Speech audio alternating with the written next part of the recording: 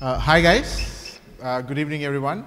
So like my friend explained, there was a bit of a situation back home, so most of our team couldn't travel. We were just 3 people who managed to get here, and we flew on Saturday, so it's unfortunate that our team can't be here, especially we being a platinum sponsor. But the show must go on, so we've got Sanjeewa here coming on video. There you go.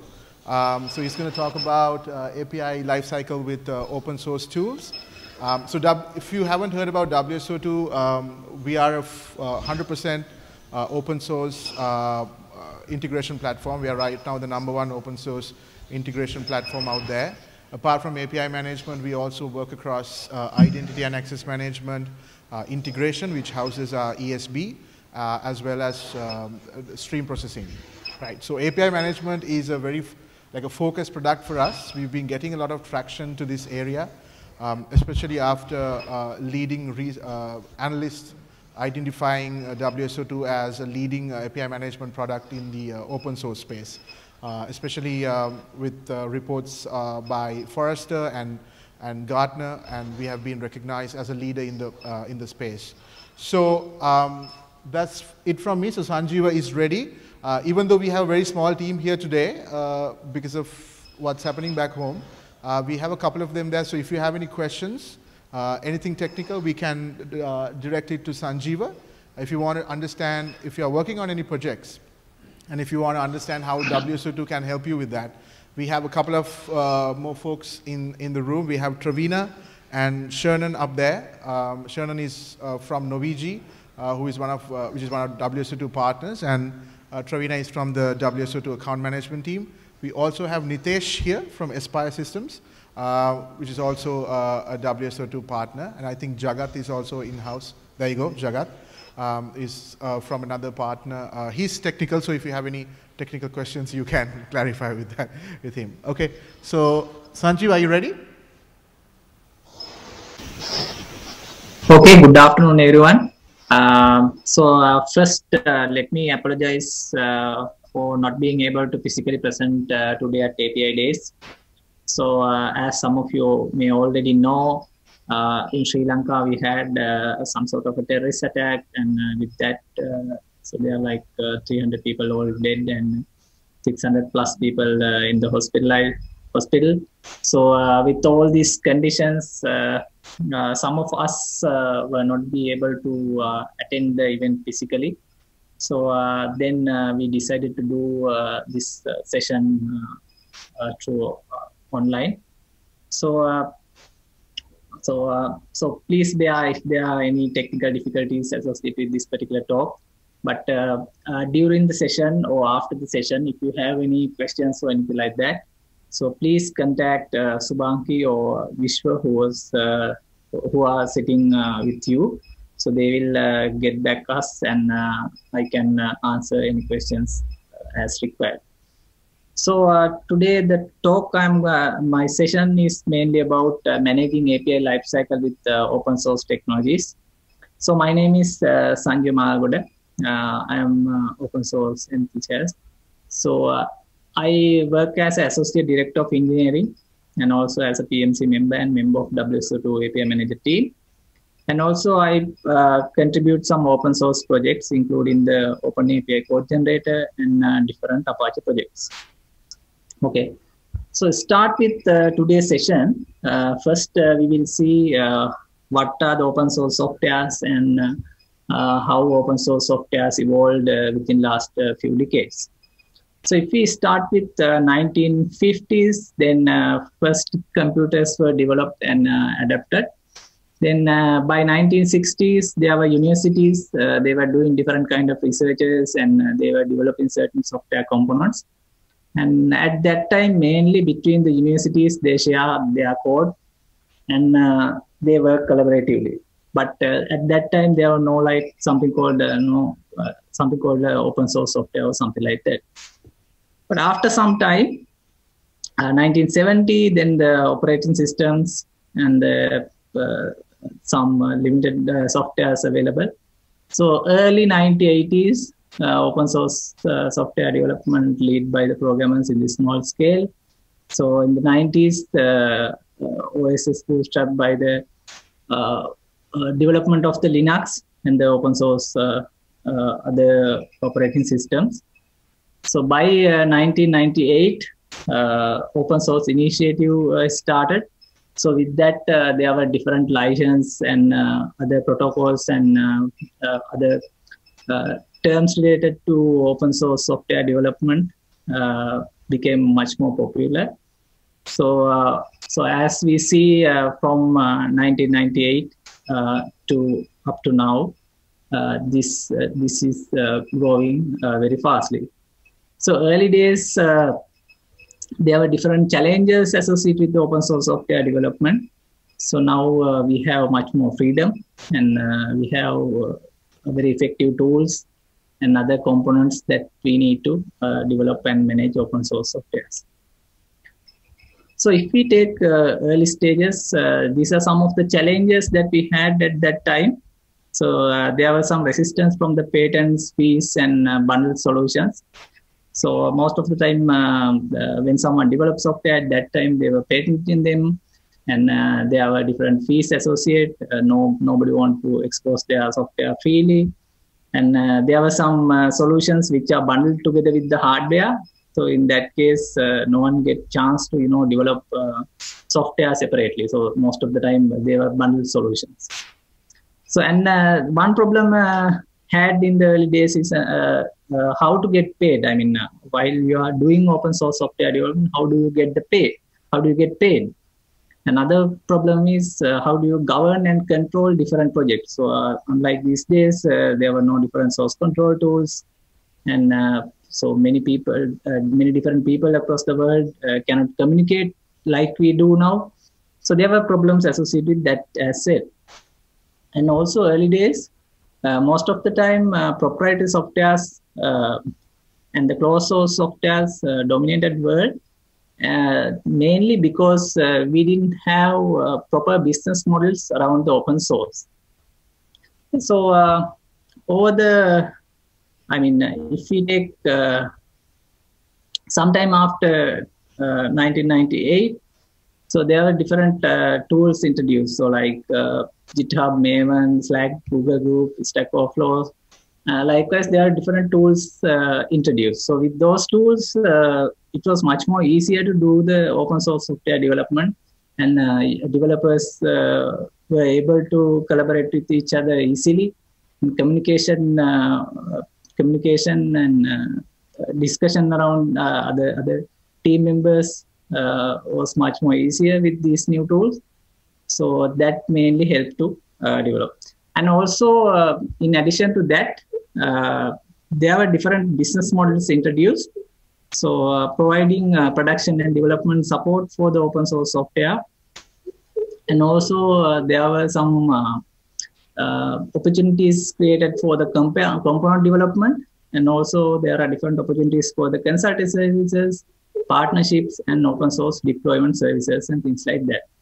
So with all these things, there was a complete new ecosystem around open source software development created, and that mainly caused to grow the open source software very fast than it was before.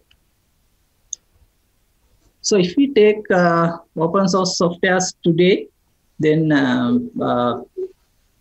these are some of the statistics that I pulled out from Tidelift Professional Open Source Survey and the Black Duck Survey.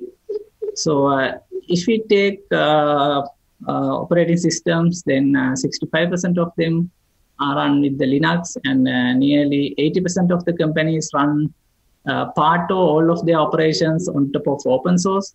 And recently, in 2018, one survey found that 92% of the applications contain at least one open source library. In addition to that, 65% of the companies leverage open source softwares to speed up their application development. And also 67% of the companies encourage their developers to actively contribute to open source software. So these are some of the stats. And open source software continued to grow, and Now they are using for the mission critical applications, consumer facing applications, and other stuff. So recently, Forrester report says 41% increasing C open source movement has their higher critical priority. So that means most of the companies are moving towards the open source software. And there are some mature open source projects which are challenging traditional proprietary solutions, because with the development power and the industry collaboration, open source softwares have much more power than the closed source software. So to prove about facts that we discussed so far, we can point out some of the big moves from the industry giants. So if we take IT industry, then Google, Facebook, Twitter, Netflix, Microsoft, all of these people are moving towards the open source software. So for example, if you take Google, then Kubernetes, TensorFlow, they are contributing. So Facebook contributing to many different open source softwares. So recently, Microsoft open sourcing their patents, and VS Code project introduced. So likewise, all the industry giants are also moving towards the open source software. So with that, all the other vendors and all the other followers will also encourage to use open source softwares. So if we take open source software contributions from the world leading software companies, these are some of the stats for the 2018. So as you can see, top 4 positions held by the world leading software companies. So that means they are contributing much more to open source softwares. So if we take one particular example, I will take Microsoft as example. So from the 2014 to 2018, you can see how they increase their contributions, and you can see by 2017 they have done a lot of contributions, and that is keep growing. So with this, what we can think is like industry giants are also moving towards this thing. So if we take 2014, then they say they love Linux, then they release VS Code. Then after that, there are different components adding on top of this open source contributions. So why people use the open source softwares? So there are different advantages associated with open source software. So first I will discuss them generally. Then I will, in the last part of my talk, I will discuss specifically how these advantages are related to API management, and how those are related with API management.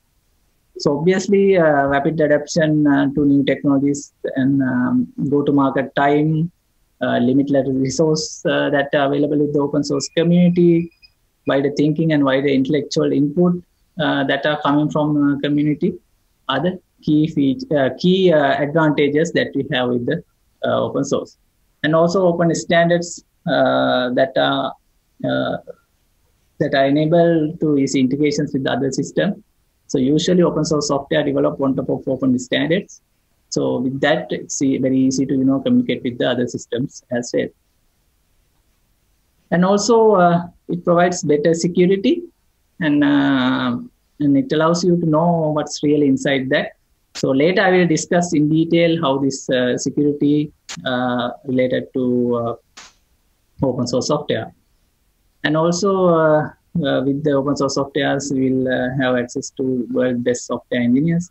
No bound to any proprietizing cost is another advantage, obviously. So next question. So open source softwares are cheap or not? So well, so what I believe personally is open source softwares does not have to be cheap, because with the open source software, you will get many different advantages. Like, so if you are using open source softwares, it comes with the pre-security scan, and there are different extensions, documents freely available, some of the developed components freely available. You will get the great extensibility. So considering all these stuff, it will be like it will add much more value to your organization than the proprietary softwares. So, considering all these facts, we don't believe that need to be cheap. Software is, of course, free, but you can spend your budget to, build expertise around these softwares and invest some time on the R&D. Likewise, so you can spend some money smartly and help in this. So, if we take digital transformation and API management. So these are very popular topics, and that is why we all are here at APIdays conference, because each and every company these days moving towards the digitally powered company. So all the companies moving towards the digitally driven organization. And also recently Gartner stated that moving towards the digitally driven business is one of the key objective of the each and every organization these days. And digital transformation means integrating with the digital technology into all possible areas of the business. And it's a never-ending process. Once we started, you have to keep continuing with that thing. So it's mandatory to move away with the legacy platforms and introduce the new technologies and disruptive technologies. So with all these priorities and all these requirements, digital transformation become much more valuable than it was before. And when we move in towards a digitally driven business, APIs are very critical, because at some point your organization might need to expose your data to outside in a secured and controlled manner. Sometimes you may need to consume others' data. So it's more about the connectivity. So when you connect with the external parties, external systems, and external partners, vendors, other people, you will have to communicate with them. So in order to communicate with them, you need to have access some kind of API. So when you expose your data to outside, then again you will need API. So API is a very critical part in the digital transformation for any industry, any organization. So now let's see. So we know, advantages of having API management solution within your organization. Now let's see what are the open source API management solutions available today market. So these are some of the leading open source API management solutions available today market. So if I name them, API Umbrella, WSO2, Gravity, Type, Community Version, Saga and Open API, Fusio, API Man. So these are some of the open source API solutions available today market, but these are not all the softwares available as open source. These are some of the selected ones, but there are a lot of other open source API management solutions available out there. So if we consider these solutions, some of them have open source gateway, while other components remain proprietary. Some of these softwares comes with the complete API lifecycle management, including all the components. So that means all the components are open source. Some of these solutions have a community version, which is open source, but they are maintaining closed source version for the commercially support version. So when you select a proper API management tool for your usage, you have to carefully evaluate all the API management solutions out there. So then only you will see what components are open source, is the entire solution is open source, what kind of license are available. So all this information you have to evaluate very carefully, because so even some advertise these solutions are open source. When you're really going to use it, only part of that is open source. So it's very important to have complete open source API management solution in your organization to use its full power. Otherwise, at some point you will get stuck. Okay, so now let's see why we need open source API management solution. So digital transformation is a collective effort, like we discussed earlier. So when you want to develop something and something effectively, you need others' contribution. And also, when you develop something with the closed source software, then you are not fully aware of the current market trends and what's going to happen in the industry and things like that. So, and open source community power provide the great insight, and it helps you to, grow very fast. And also, if we consider the Linus law, it says basically says when you have enough eyeballs, all bugs will shallow. So that means so when more people work on the open source project and open source solution, then there's very less chance to remain the bugs. So because more people see this, more people test this. So with this thing, more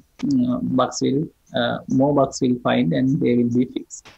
And this open source approach is very effective than the traditional QA process. And with that, open source software quality is very high. And with that, you can use that with the given confidence. So, and another advantages that we have with open source is this open source softwares built around the open standards. So if we take API management solutions, there are different open standards available. So Open API definition, and the Open API tools available freely, Swagger tools available freely. So these are there are some kind of open standards around each and every industry. So usually when open source software is developed, these people use this open standard. So for example, if open source API management solutions, if there are open source API management solutions, most of the time they keep supporting Open API definition. They keep supporting Swagger. So likewise, open standards are supported. So then when these standards remain same, when you need to pull out this data and move that to the different system, that would be much more easy. And also, if you take example, then you develop your API using the Open API, you need to bring it to some kind of API management solution. Most of the Open API management solutions support this Open API. Then you can easily import them and use them within your solution. So other advantage is enhanced security. I discussed about this a little bit before. So most of the time, open source softwares comes with the extra precautions for the security. And also there are some security scans happen every day. So with our experience, we can say, so at WSO2, we have open source software for the API management. So there are different parties and different security teams. They run their tools against our API management solution, and they gave us different kind of reports. And they find vulnerabilities for us. Sometimes they will come with the fixes and things like that. So with all these, we always feel we are on much more secure condition, because every time when someone need to evaluate their tools and when they find new vulnerabilities, they help us running their tools against our software, and they report the vulnerability. So with this, we can detect issues and bugs very early, unlike proprietary and closed source software. Because if it is a proprietary and closed source software, you will have limited resource. You cannot always keep scanning, and you cannot allocate people. And there are different challenges like that. But if it's open source software, community will do that part for you. And also transparency is very important. So if your organization use API, some of the API management solution for your to build your big solution, I mean your solution, you use some kind of API management tool. So in such cases, transparency is very important, because with the open source softwares, you can go to their timeline and see what they do within next year, next 2 years.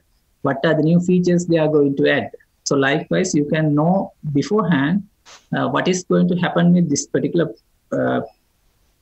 product, and also what you can see what's really happened inside this product.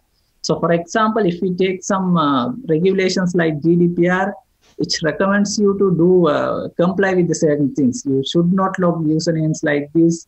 You should always use the anonymous user ID. So likewise, there are different rules and regulations.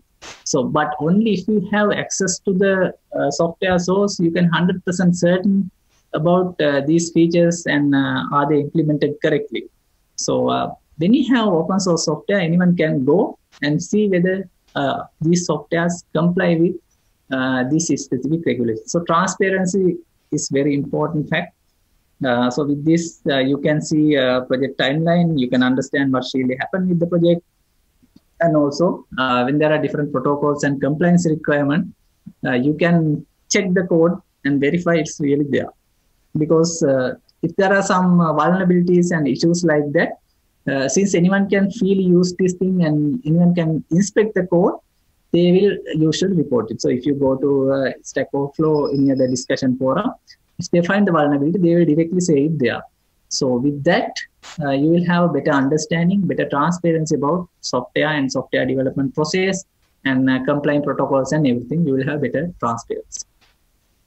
And also, most of the time, these open source softwares developed in a generic way. So if we take API management solution, then most of the time, almost all the people cannot use the same API management solution.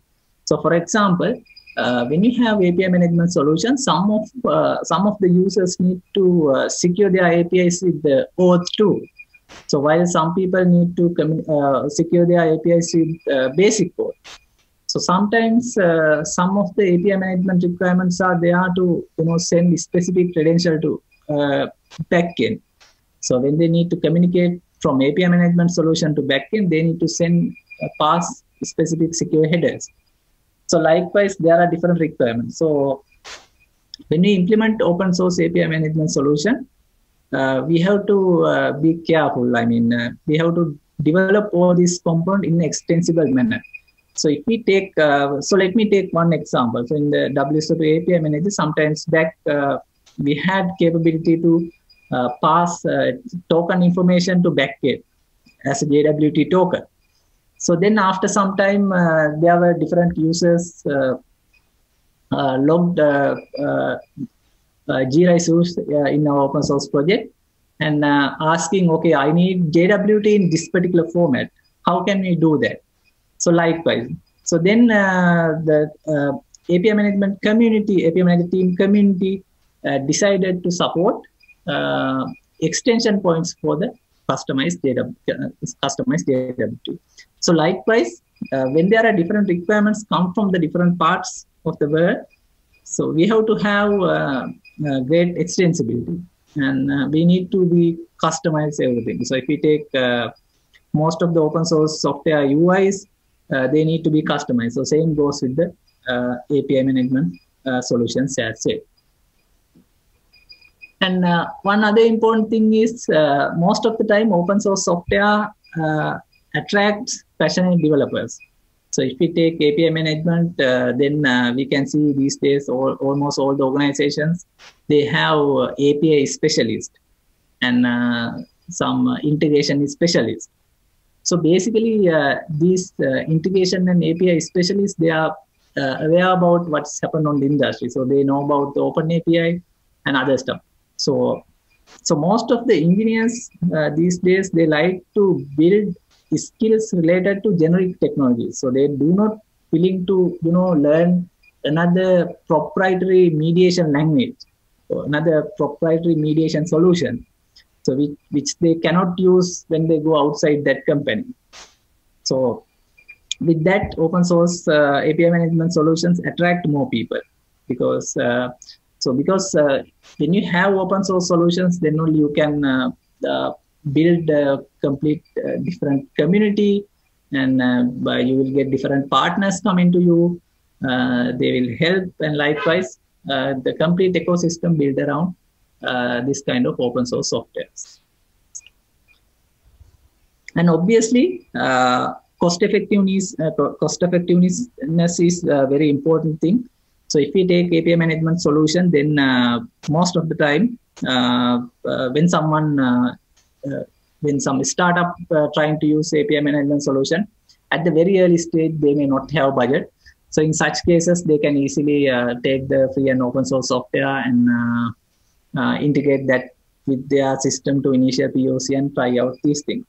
So with no cost, they can start, and as the company grows and as they get the revenue, they can move for the paid subscriptions or anything like that. And also, if need, they can hire skilled people. And also, if your business grows, along with the business growth, number of API calls grow fast. Then, if you go for usage-based pricing model, then sometimes it will not work for you. You will have to pay much more than what you expected. So in such cases, it's very easy to build expertise locally. So that is what most of the leading companies are also doing. So what they do is they use the open source softwares in-house, and also they build the in-house expertise to use these softwares. So it's same for the API management as well. So we can see this trend in the API management domain as well. So there are different companies who have different sections to manage APIs. So in those sections, they have built expertise on open source software. So they don't have to go to someone else and get the support. They don't have to pay someone else. So they manage entire deployment to architecture to implementation to everything within the organization itself. So, another advantage is most of the time extensions, documents, community support freely available. So if you're using open source software, open source API management solution in your organization, and you face with some challenge, and if you want to customize UI, and if you want to know how to change the protocol and things like that, you can easily go for the community and ask that and get their help.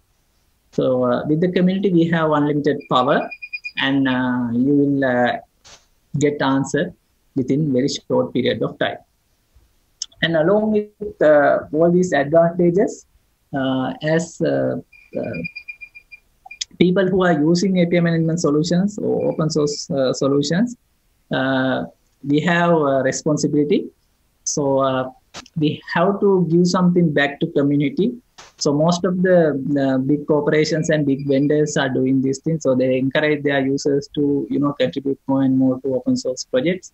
And also we need to teach our next generation to how to use open source softwares and how you can start with already developed components and how to not to reinvent the wheel.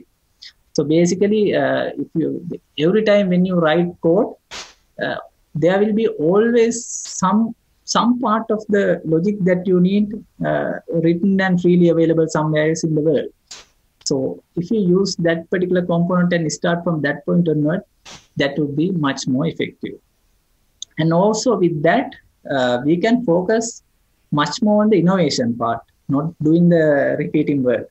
So with that, our development power, our engineering skills, we can utilize very well. So with that technology betterment of the community, we can achieve very easily. So let me finally come to our experience. So I'm working for WSO2. So WSO2 is world #1 open source integration vendor. And also we are 6 large Apache committer, 7 large open source vendor.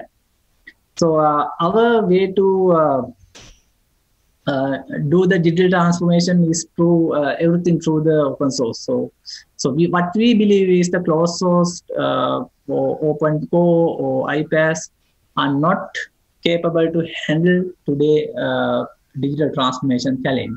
So you have to go for the full open source softwares. So for do that, we need to have the industry collaboration, and we need to work with the different protocols. We need to work with the different transformation protocols and all this stuff we need to work on. So WSO2 is providing leadership in the open source API management and integration domain. So we had 1 million open source contributions. So if you list Apache contributors, then we are sixth. And we listed as the 69th largest GitHub contribution. So as of now, we have about 100 projects, and we have 300 plus active contributors. That means only active contributors, but much more people are contributing to our software. So in 2018, Forest API Wave, so they did complete analysis on all the API management solutions available to the world, and they were listed as as a only fully open source solution in our analysis. WSO2 provides good breadth across all evaluation criteria. So that's what they told about us. So as the leading API management solution in the world, we are keep continuing our work like we did before, and we are always happy to help with you. You're implementing your API management solution for your organization. So with this, I think I can conclude my talk. So if you have any questions, please let me know. And also, if you have any other questions related to open source software or how you can use this thing, what kind of obligations you have. So if you have any component development requirement, how do you want to, if you need to contribute back to open source API management solution, then we are happy to talk with you. Please contact one of WSO2 member available in the booth. So we are happy to instruct you. Thank you very much, and I'm ready for the questions. Cool. Thanks very much. Are there any questions? Yeah, I appreciate those that stuck around. I know it's been a long day, and yeah, so that's about it. Anything from you guys? No? Okay. So we